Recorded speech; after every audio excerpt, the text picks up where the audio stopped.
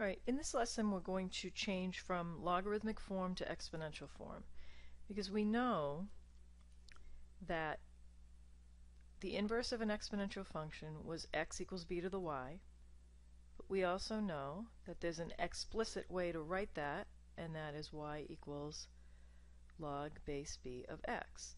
And so we're going to take these logarithmic equations and rewrite them in exponential form. And so using this equivalence up here, we're going to transform these. So we have a base, which is 5. We have, remember, y is the exponent, so this is the exponent is 2, and x is actually the answer, which is considered the argument of the log. So we're going to have the base of 5, the exponent of 2 is equal to x. So basically, it's going to be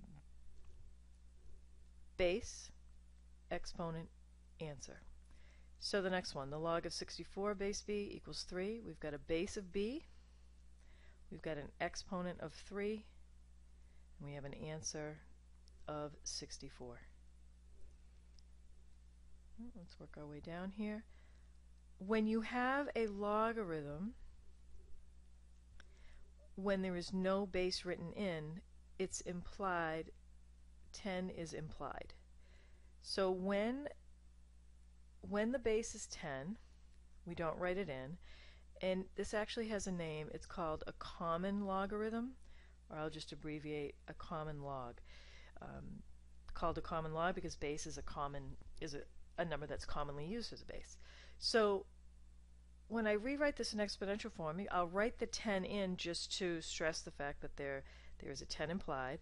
So 10 is my base, 2 is my exponent, and 100 is my answer. And that makes sense since now we've got all numbers filled in here and no variables, that 10 squared does equal 100. The next logarithm is slightly different than the ones you've seen, and this is actually what's called a natural log. Alright, so a natural logarithm has a base of e.